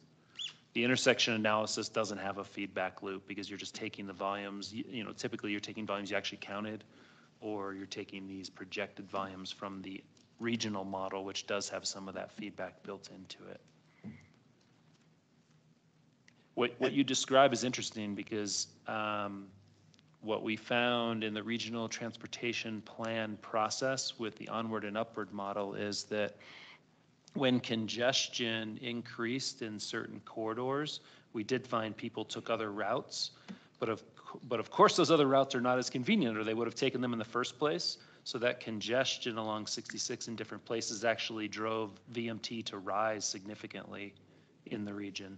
So there's a balance, right? We don't want to overbuild things, but we also don't want significant congestion because then people start driving longer distances. So I don't even know what the alternative would be if you lived in Country Club and you worked downtown and Butler was terrible, you go to Country Club, and that would add a decent amount of VMT. Or maybe you'd walk or bike or ride the bus. I mean, there's options.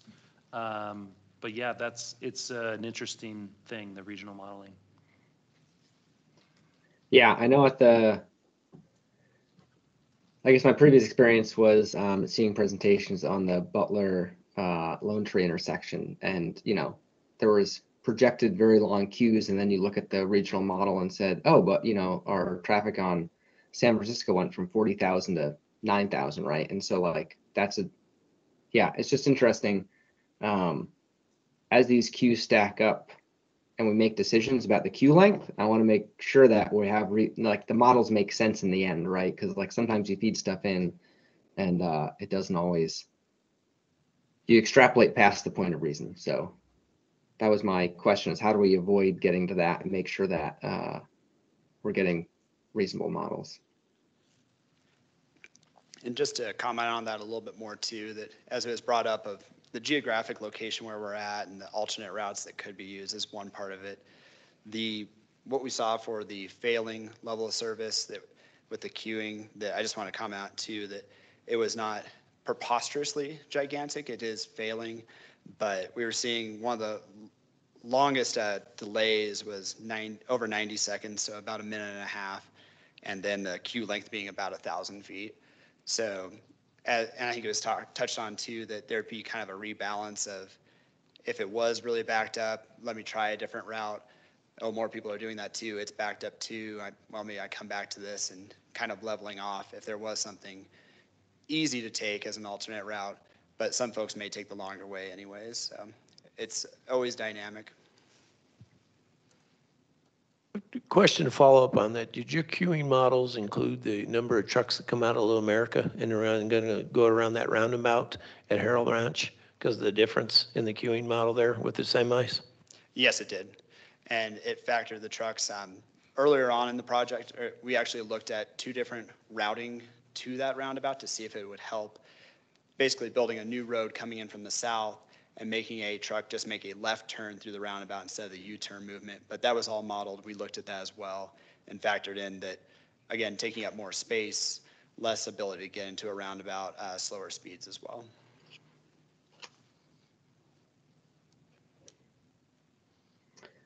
One of my other questions was, in the past when I've heard talk of this intersection, there's been talk of raising it up some number of feet. And there is a drainage that goes under that intersection in 2 locations. And I don't know if the targeted increase in height of the intersection combined with whatever bridge was going to be over the drainage would allow for some sort of a pedestrian bike underpass opportunity to take place there, and has that been considered? Yes. We've had conversations about that exact topic. Yes, that intersection will be raised roughly 6 to 7 feet, and there will be a crossing. It will likely be a diagonal crossing. Right now, it crosses 4th Street and then crosses Butler. It will likely kind of diagonally cross that intersection. It does provide some opportunities for us to consider a separated pedestrian and bicyclist underpassing there. I think we haven't made any decisions on it. Certainly those things are costly. We've had a number of conversations with Martin, our multimodal planner, about whether or not that's a good idea. It's not off the table. I think it'll probably be something that we talk about when we get to City Council. So it's still on the table, and no decisions have been made either way on an undercrossing. Okay, I'm glad to hear you're talking about it. Excellent presentation, thank you. My only question in considering these potential intersections is about proposed additional intersections. Is there anything that's going to be coming down the pike that you are aware of at this point between Harold Ranch and 4th to the Sinagua Heights neighborhood? And we're considering this J.W. Powell potential connection in the future for these different vehicle patterns potentially, but is there anything along that Butler corridor we should be thinking about? I'll let Jeff correct me if I'm wrong, but right now I don't think there will be any new intersections along this stretch. We'll have Butler 4th. The peak point has been recently built as part of that Canyon Del Rio. That's by that Bluff Senior Center. And then, of course, there's Harold Ranch Road. And I think just based on that spacing, I don't think that there would be space for an additional intersection along that particular corridor. Based on the development that we have along 4th Street to the north, I don't think there's any real opportunity between Sparrow to add additional intersections as well. And I would say the same headed to the east. There may be driveways, that state land on the southwest or the southeast corner. If that develops, there's always the possibility that a driveway ties in. But as far as, and then of course south, I think we have a good picture of what Canyon Del Rio looks like on the western side of 4th Street, at least for that portion south. So I would say that the opportunities for additional intersections in this area is relatively limited.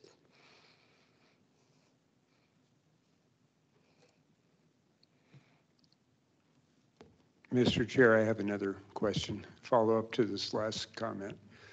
Certainly. These other intersections that won't have roundabouts in them, people will be allowed to make left turns across all the lanes, or will they have to go the other way and make a U-turn in one of the roundabouts? So the future for Peak Point, that will be the only intersection along this corridor in Butler that won't currently be a roundabout. I believe in the initial condition that is full access, so you'll be able to make a left turn there. There is some language that addresses this within the Canyon Del Rio Development Agreement that speaks about volumes along Peak Point may necessitate the need for additional intersection improvements. I don't know what those look like, whether it becomes a signal or whether you lose the ability to take a left turn and you have to go to the roundabout and do a U-turn. So it's uncertain what the future of that intersection will be. Thank you. And I'd just add on that there are a number of driveways for those developments that you don't see yet today that are, proposed along the corridor, and some of them will line up. Many of them will be right outs and need to turn around or, right out only. So yeah, there's a combination of things. I think the Bluffs has a combination. One driveway is full access and one driveway isn't, so. Mhm. Brandon, your question? Yes, thank you. Thank you very much for the presentation. I just have one question. I didn't see it in the plans for the roundabout, but is there a way for cyclists to exit the bike pedway prior to the roundabout? Because more confident or faster cyclists will want to navigate through the travel lanes rather than having to deal with the crosswalk in getting through that intersection. It's something we've had that same question. We haven't made any decisions about. I think it adds some complexities about how you might introduce a bicyclist back into travel lanes because you would generally do this in the area of the intersection and what that would look like, whether it's a roundabout or signalized intersection. So I don't think that's been entirely set in stone. I think our preference at this point would be to keep those facilities separated, given some of those complexities about how to handle getting bicyclists back into the road. I don't know if you want to add to that, Jeff? Yeah, some of the complexities and difficulties and even safety concerns for cyclists at multi-lane roundabouts are those vehicular cyclists that want to ride through the roundabout. While the crosswalks clearly are not as convenient for someone on a bike that used to, comfortably can ride through a roundabout or on the street, they're quite a bit safer. So yeah, I've heard when you have this configuration where you've already pulled the bike lanes off the street that you really don't want to put bikes back into the road for the intersection. So yeah, we'll have to think about it a little bit, but as Jeremy was mentioning, I mean, the specifics are normally, as you leave a roundabout, we have that ramp. You can call it an on-ramp or an off-ramp from the sidewalk back into the bike lane. In this configuration on Butler, there's no bike lane, so you would be kind of being sent, your path would be right into a travel lane. You wouldn't have the bike lane buffer to get into and you understand what I'm saying. You ride a lot, but it's a tough one in this configuration because there's just nowhere to put a bike with any kind of transition. You would just be sent at like a 30-degree angle into a travel lane. And so it's generally recommended not to do that. Okay, thank you.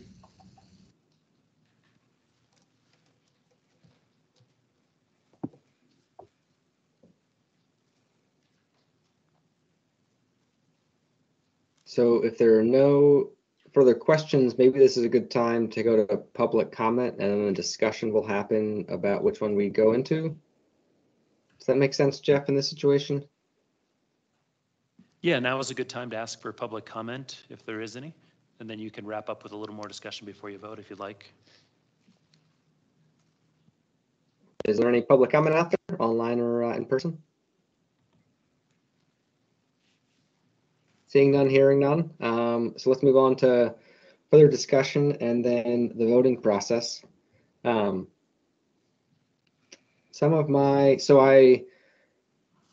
was able to watch the presentation for the city council for the roundabouts. And I guess what struck me was that for a single lane roundabout, it seemed like there were good ways to manage bike and peds and cars. It didn't seem like it was all that convincing for multi-lane roundabouts that there were really good ways to manage those interactions. And I hear wording like active crossing and interactive traffic. And as somebody who rides a lot, there's plenty of times when I ride in my right of way currently on the street, and it's pretty scary when you have cars coming at you and you're hoping they'll stop or not. And so it's one thing to say it's a learning process, but that learning process involves stepping out in front of moving cars. And so is that really part of Vision Zero? And if you go back to looking at the close-up diagram you have of the intersection of the south side, that one right there, So that right, not, you don't call it a slip lane, the right channelized turn lane, the person at the end of that is staring to their left, and 10 to 20 feet to the right of them is somebody crossing. And they're staring to their left patiently, trying to make sure no car's coming before they step on the gas to get out into traffic. And by the time they look the other direction, they're already in the crosswalk.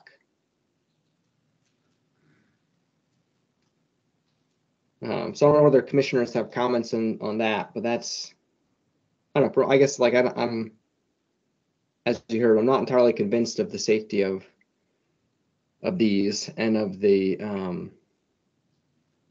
yeah, it concerns me. That's all. Brendan? Yes, I have the same feeling as you do that I just don't perceive roundabouts to be very bike or ped friendly. And, I don't feel confident navigating roundabouts in either fashion as a bike or a pedestrian. So, I mean, I'd like to see more information on that potentially.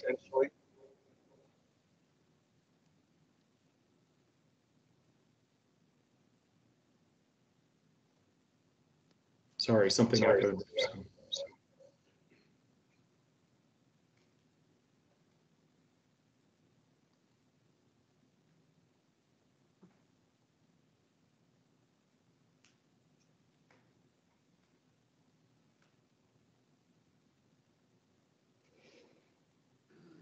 Are there any other questions or comments from commissioners, or should we go into this voting process?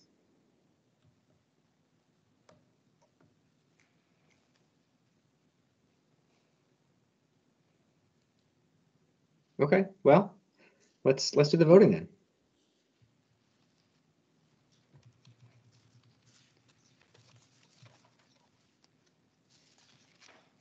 All right, so I do have the slide up. So sorry, we're getting echo again.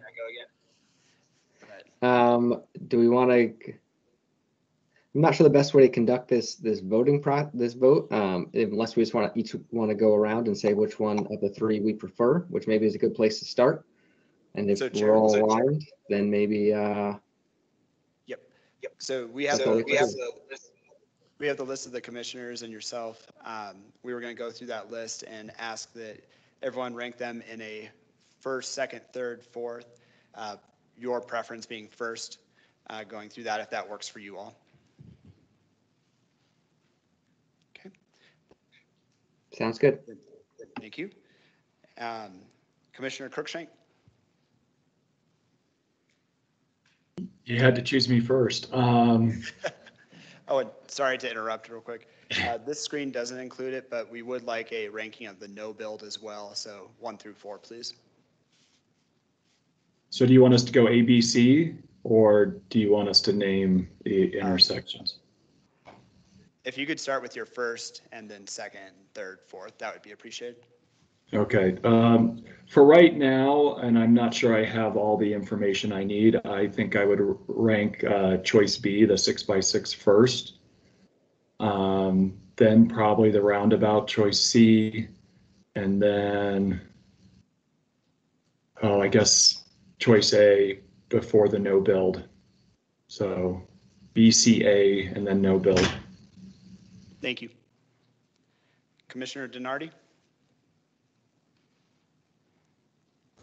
At the second, Commissioner Cruikshank's recommendation of BCA, no build.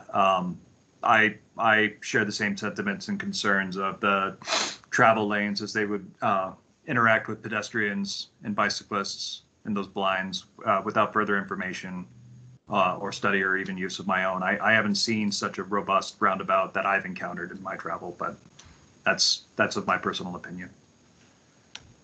Thank you. Commissioner Eckhoff. BCA no build. Thank you. That was BCA no build. I agree with you all so far. Commissioner Hanson.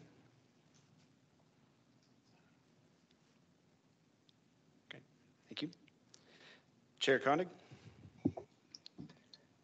I'm going to go with B, and then I'm gonna go with the 5x5, and then I'm gonna decline to rank any other ones.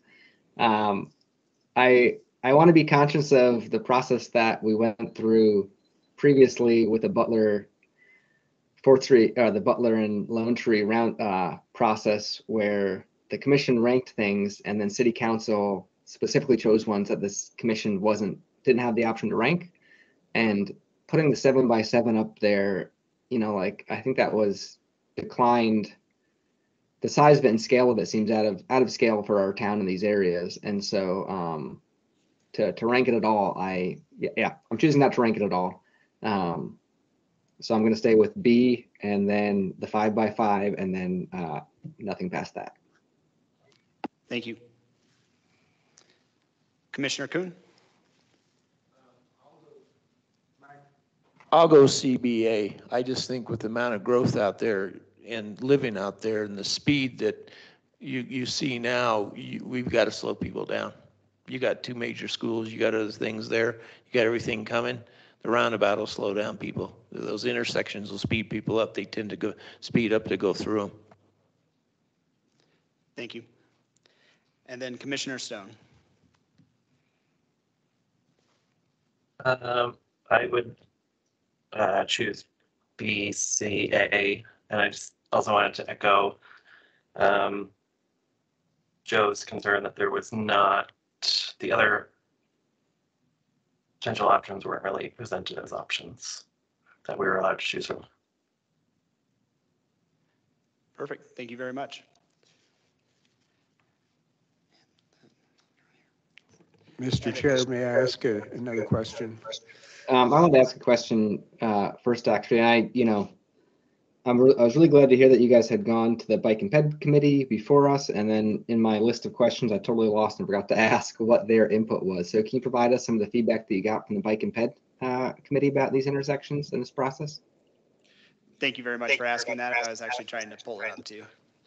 So for the Pedestrian Advisory Committee, across the board, everyone scored the no build as 4, so I'll just leave that out from going through these. But for bicycle, it was actually C and B tied with the various rankings, so those are both kind of a preferred, with the 7x7 now being 3rd. Pedestrian, it was alternative B is 1st, alternative C is 2nd, and alternative A is 3rd. And then for sustainability, it was alternative C as 1st, alternative B is 2nd, and alternative A is 3rd. Thank you for sharing those.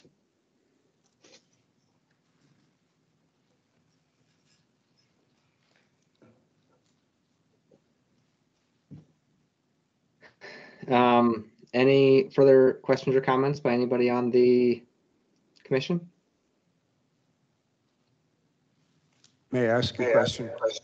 Sure. Sorry, I missed that. Go ahead. And I'm not on the commission. A question I forgot to ask. And in the roundabout option, is there a possibility, and I'm not saying this is a good idea, I'm just saying, have you thought about it, being a pedestrian being able to push a button that would warn cars that, hey, pedestrians are getting ready to cross, please yield to them? So we are signalizing all crossings at the roundabout. So there will be a button to push that will light up the rapid flashing beacons at all crossings at the roundabout, at either of the roundabouts and any of the mid-block crossings. So there will be that, it will be, excuse me, so yes, to answer your question. Okay, and then just a quick point that one thing I do like about the roundabouts is that pedestrians never have to cross more than 2 lanes of traffic before they can stop and be in a safe area. Where in intersections, they have to go across a lot of lanes before they get it. On the other hand, even in the intersection options, we could put a little safety place where people could stand in the middle. And then you could have people standing out there begging for money too. You could, there are certain size requirements, minimum size requirements. If you do that, you need to have a button out there to allow them to call for a crossing, but it's certainly possible. I think historically, multi-lane roundabouts are more challenging for all users. That's the reality. And certainly they're most challenging for our most vulnerable users. So people that are visually impaired and so on can be very hard to determine whether there's an acceptable gap to cross within. Historically, roundabouts have not signalized crossings, which, like I said, we've committed to this, what we're calling gold standard for any of the intersections, whether it's signalized or a roundabout. So we will signalize all those intersections. So there will be advance notice to drivers that a pedestrian is there to cross, to help communicate that, slow people down, get people to stop and allow people to cross. And of course, speaking to those most vulnerable users, we haven't figured out exactly what this will say, but there will be audible signals to let someone know who can't otherwise determine that the lights are activated and crossing may proceed. Thank you, Mr. Chair.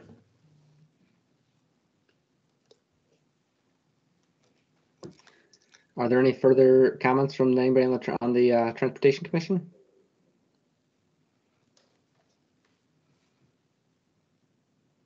Well, thank you very much, and thank you to everybody involved in the project. Like I said, it's going to be a lot of work and a lot of construction, but that area could really use it because right now the bike lanes are even worse than they were when the construction started.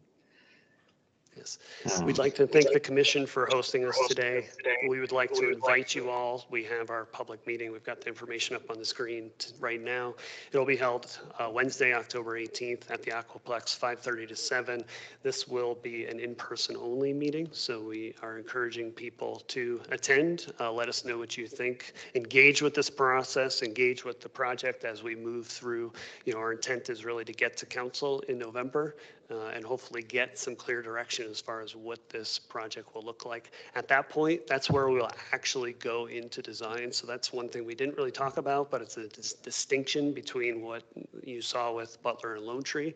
We haven't actually done design. That's why we stress that what you're seeing is preliminary. So we're having all these conversations now to determine what the future of this project looks like. And we encourage you to participate in that process, and we look forward to moving this item forward. So thank you very much. Thank you.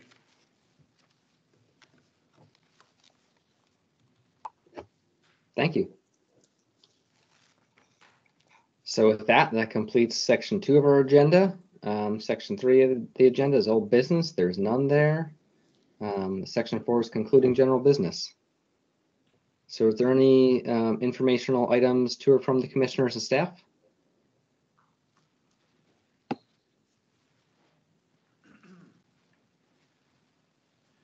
Yes, thank you, Chair Koenig. Oh, what's that? This was commissioner discussion bullet, then you're next. Oh, okay. I'm sorry. I'll be back.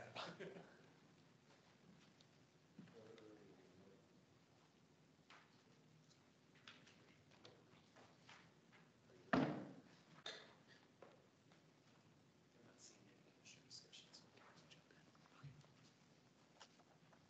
you still have the agenda pulled up?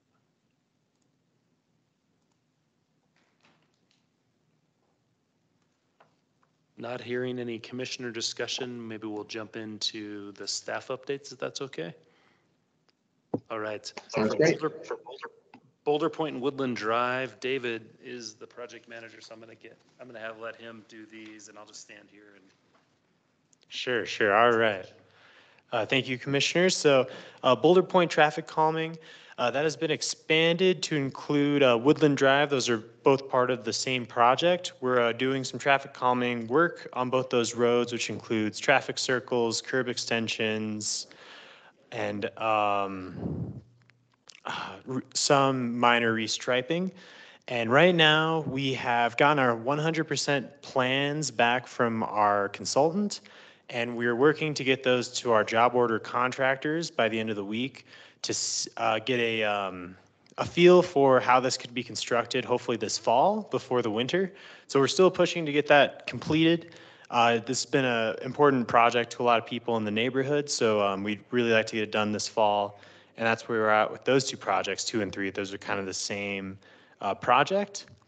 And while I'm up here, I know that there's Trails End, but that's actually, I think, Steph and Jeff and Reed.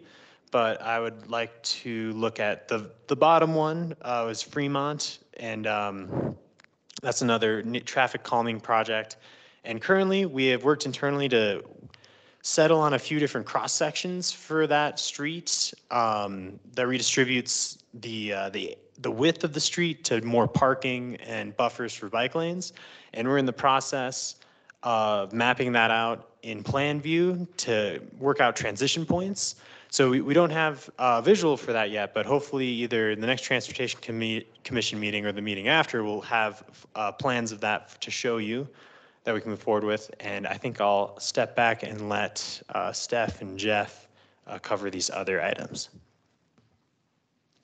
Hi, it's Steph again. I'm going to be a creeper and just stay over here. So I'll cover Trails End. So during the last Transportation Commission meeting, the commission voted to prohibit trucks on Mountaineer. The appeal time has passed and we've submitted a work order to Public Works and the sign has actually been installed. I've got a picture just because it's kind of fun. There it is. So we put the little plaque up top. There was already a plaque that said Dodge. So we added the word Mountaineer on there as well. So it was a pretty quick install for Public Works.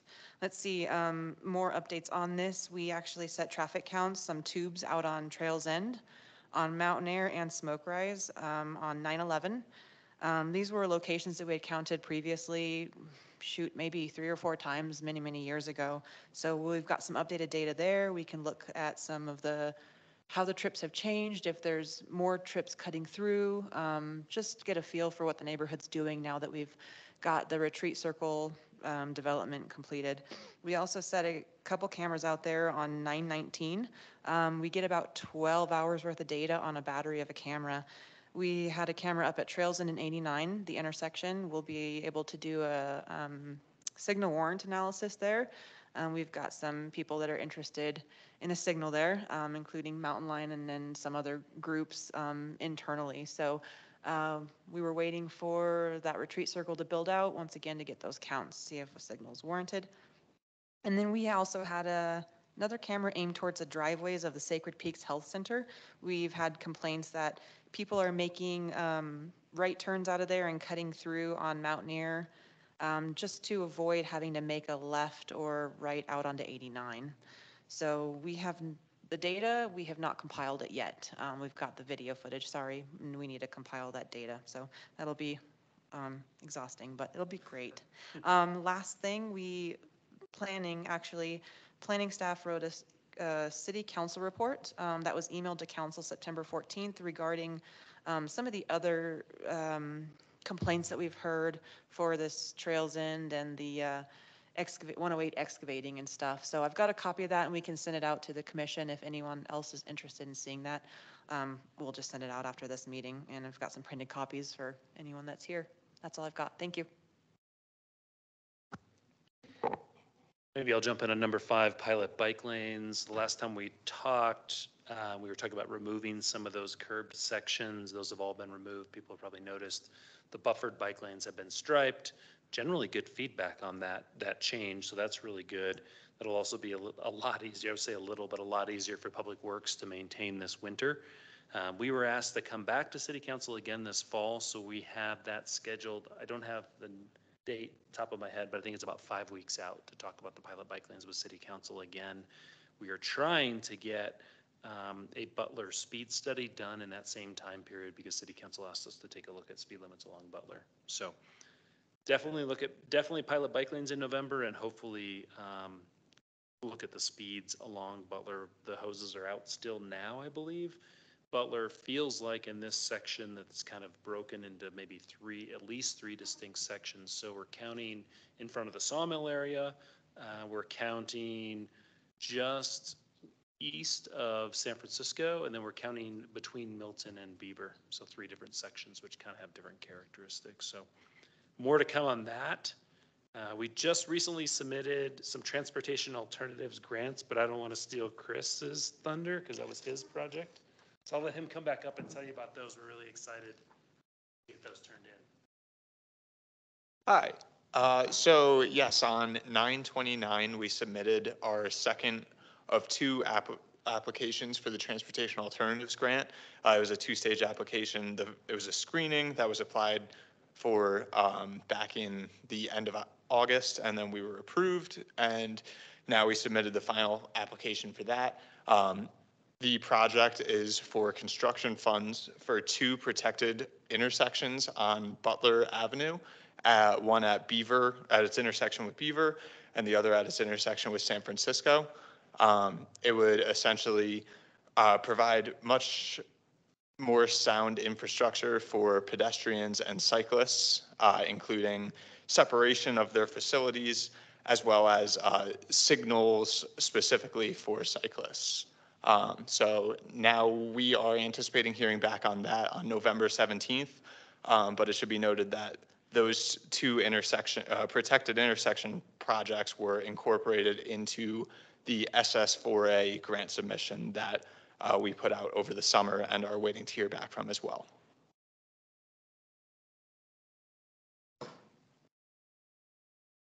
We're trying our hand at several different grant cycles for the same projects, so hopeful one of them comes through. Those are expensive projects, but really important projects.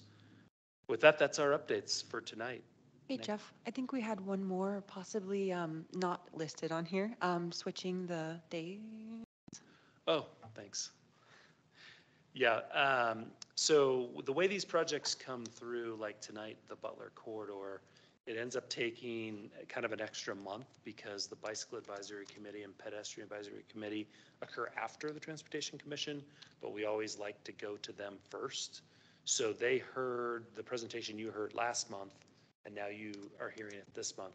So one of the, and this room is fairly heavily booked, but the Bicycle Advisory occurs on the first Thursday, PEDs occur on the second Thursday. So if we could switch with the Historic Preservation Commission, and they are interested and they're going to talk to their commissioners as well. But if we could switch transportation from first Wednesday to third Wednesday, then we would have this nice order of bicycles would happen one week, PEDs would happen the next week, Transportation Commission would happen that third week. We would do this for next calendar year because the rooms are all booked. I just wanted to throw it out there to this group to think about, check your calendars. We can talk about it again in December when we get back together, but it potentially could really streamline the process of Bike Ped Transportation Commission. So thank you for reminding me. And again, I've reached out to that group. The staff is interested, kind of like I'm interested, and they're going to talk to their commission here in a couple, 2 weeks, I guess, from tonight and see if they have any objections to that. So just want to make you aware of that. And that, with that, I'm done. I'm sure. Great. Well, thanks everyone for those updates. I said, Jeff, I'm glad to hear that, we're trying to streamline things between the committees. And so hopefully that winds up working out for everybody. And with that, do I need to call, somebody have to call a motion to adjourn? No, you can adjourn the meeting, Chair. Great. Well, I'm going to adjourn the meeting then. Thanks everybody for coming. Thank you. Thank you. You like that change? Yeah.